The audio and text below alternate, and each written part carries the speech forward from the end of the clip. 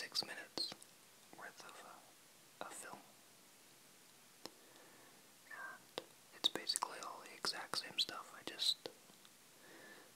was just in case some stuff didn't show up when I put it in this video, so.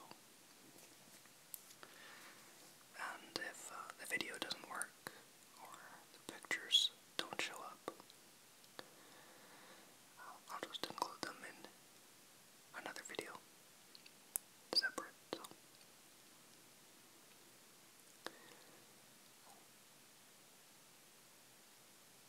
I hope you guys have been having a good couple of weeks. When I went with a friend to Lake Louise, and we didn't stay long. We basically just walked around on the lake for a little while, and we didn't bring any skates, so we couldn't go skating, but there was a couple people out there that were skating. And I think I took some video of the ice sculptures. They carved some new ones since I was there last time. Since this was just after the Olympics, when this was shot, there were a couple of Olympic-related sculptures that were there, and that was pretty cool. Along with this, that ice, I don't know what it is. I can't even remember what it was. Ice house, I guess. I don't know. Or ice wall. So when we went, it was very cold, as it has been this whole winter. I think it was -30. It didn't feel that bad, and it doesn't look that bad, but that's just because the sun was out. But as soon as you got into the shade, it was, you started to feel the cold, so.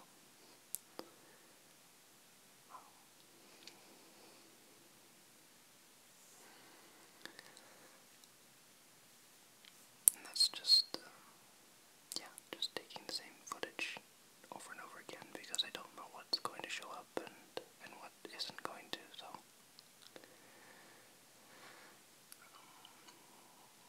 There's always people playing hockey and stuff out there too. But up until about 2 days ago, or 3 days ago, that it was -50 with wind chill, and it was snowing out. And then about 2 days ago, it got up to +10, and now the snow is melting like crazy.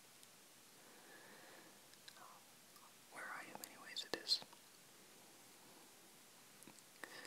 And people, I mean, it was +10, and people were coming out with their shorts on and just a t-shirt, which I did too. And I know it doesn't, it may sound crazy to some people coming out with shorts on in +10 degrees Celsius, but I can assure you that after many months of very cold weather, 10 degrees feels like it's +30 out. I mean, it's not that we just got used to the winter, so it feels very warm out with +10, and people were walking around in shorts and a t-shirt. But if it was September, after a very long hot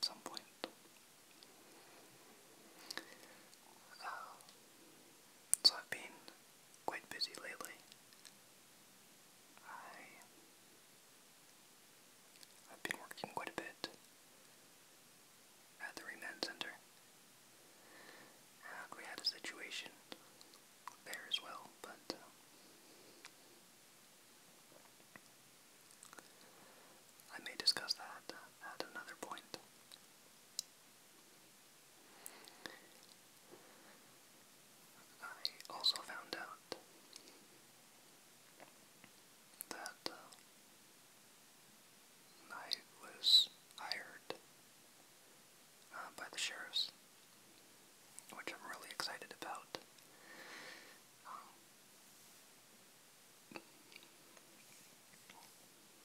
I applied for the sheriffs because it's a very long process. I applied about 7 months ago, and it's a very long process, like I said.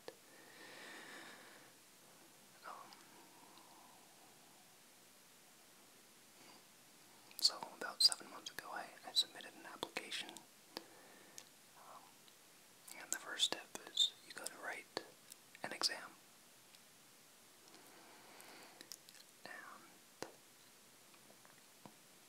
And if you pass that exam, it's about 500 questions. With math, which I suck at. I think I failed pretty much everything on that. Writing skills, English, all that stuff. That's the first booklet, and then they'll give you a second booklet, which you have 15 minutes to study a lot of different pictures. So you look at that for 15 minutes, and then I'll take that book away from you and make you write a second test that's completely unrelated to those pictures. That has about 200 questions on it. And then once you've done that, they'll make you write a test about that booklet that you had to memorize. So they'll ask you questions about the pictures that you memorized during those 15 minutes, trying to test your memory. So, and your observation skills, I guess.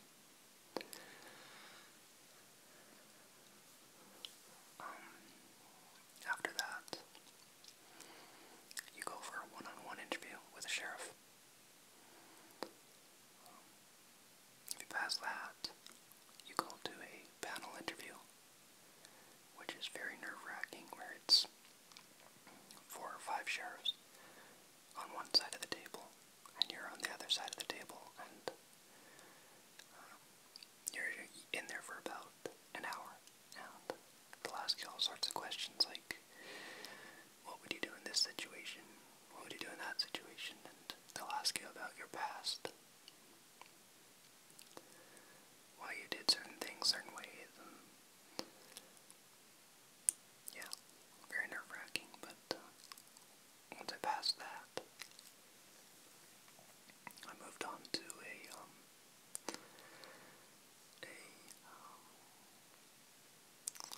voice stress analyzer. So at the very beginning, when you apply, you submit a package about your history. And this is the same thing that all police agencies do. So it's a lot of questions about asking if you've ever been in a vehicle accident, and if yes, then what happened. And they ask you very personal questions as well.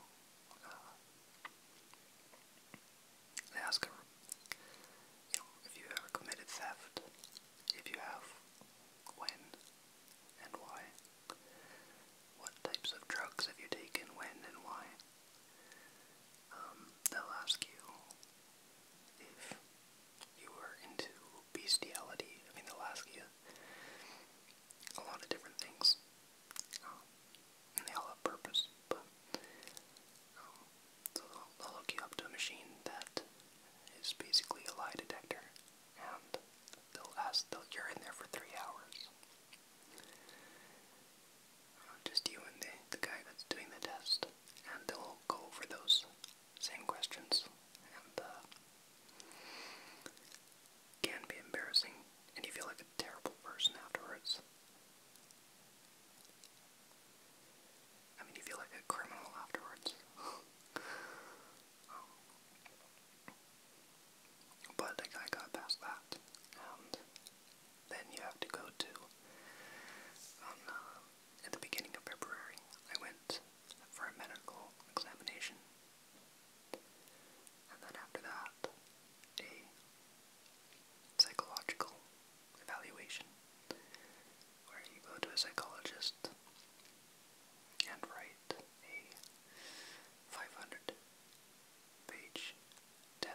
basically tries to see what kind of person you are and whether or not you're crazy.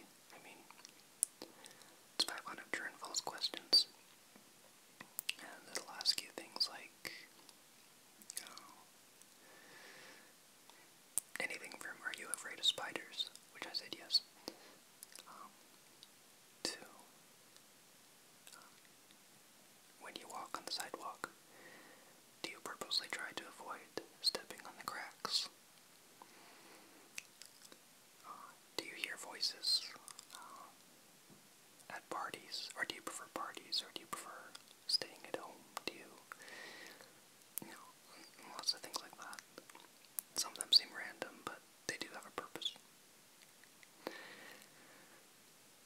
And then after that, you talk to a psychologist for almost an hour, which is also nerve-wracking.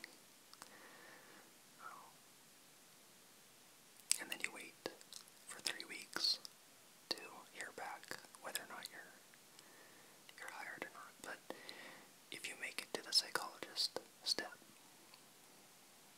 so long as you're not crazy,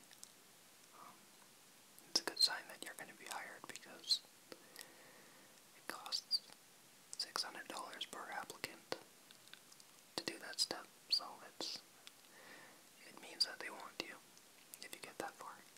And so I got the call last Tuesday, and I leave for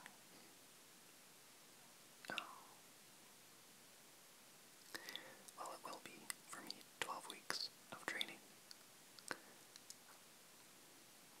at the training academy farther north, in the central Alberta city, Edmonton. So we'll see how all that goes, I guess.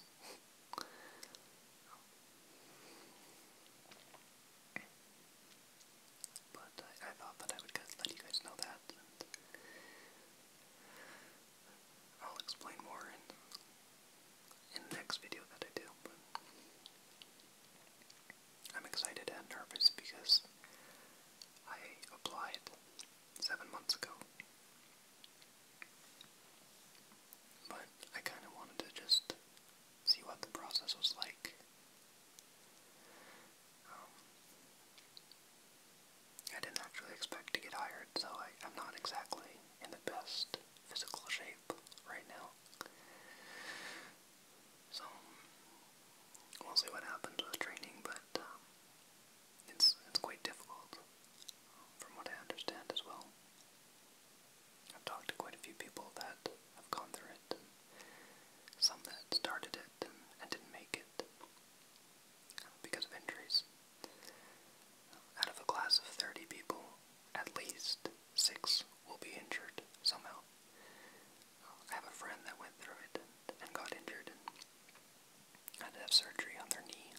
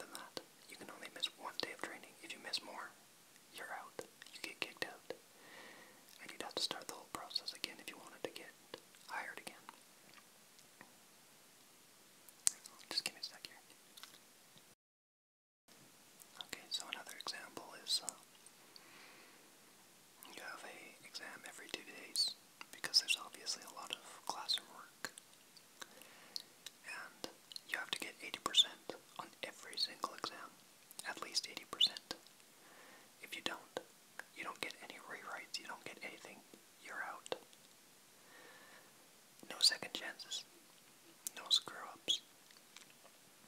And apparently the exams can be difficult. A lot of people don't pass them and they get kicked out. And once again, you have to start everything over again. So